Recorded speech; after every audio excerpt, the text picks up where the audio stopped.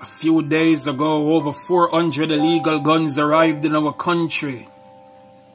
A few days ago, another hard-working youth inside my community got killed, slain, right in front time lane. Tears rain like thunderstorm. Family is in pain. I express my condolences to the fam of the deceased. R.I.P. is all I see, painted on the walls of social media. Some people still in disbelief. My heart bleeds.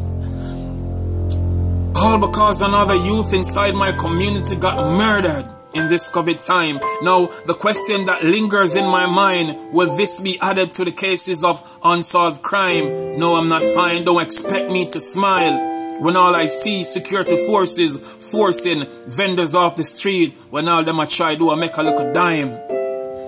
And yet still, these polices can't apprehend the criminals that causing all these crime. Ignorance is absolutely getting you nowhere. It's so clear. You are being played. You are being fooled. It's not cool. Killing our people is not cool. You can't be that fool. Educate yourselves so you can elevate yourself. Unity is strength. Nobody waste yourself.